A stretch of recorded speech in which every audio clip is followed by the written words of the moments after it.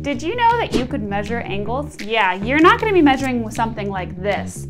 You're actually going to be using something called a protractor, and that's what we're going to be learning today. Let's get into it.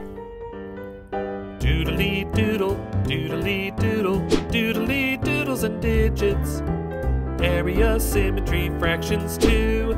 It's all here for you. So, what is a protractor?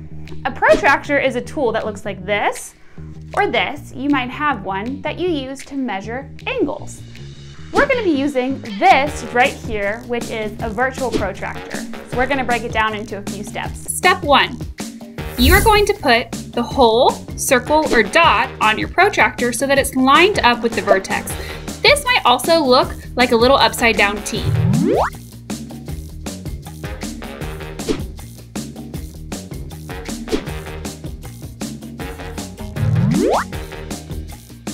Step number 2. You will then line up one of the rays with the line on the bottom of the protractor. Step 3. You will see where the other ray intersects the protractor, and that is where you will find your angle measurement. That's how you measure. Hooray!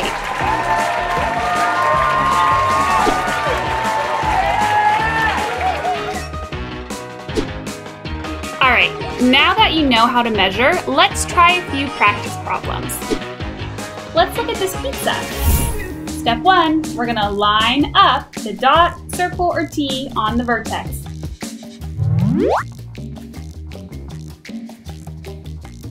Step 2, we're going to line up the one ray with the bottom line on the protractor.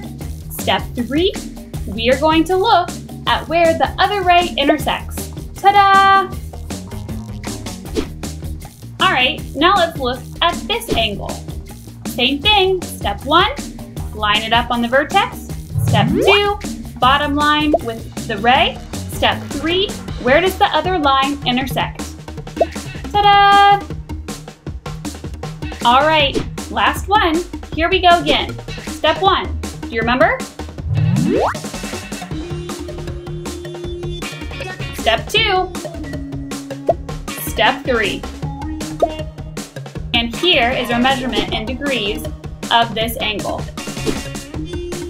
Alright, here's a trick. If you know the different types of angles, acute, obtuse, right, you can actually use that to estimate and figure out which set of numbers you need to use, and also check your thinking.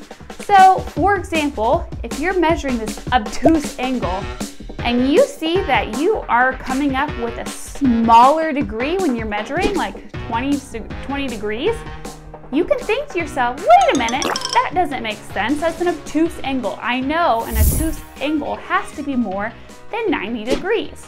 Want to know more ways to make math visual and use awesome tools like protractors? Go ahead and subscribe. We put out new videos every month.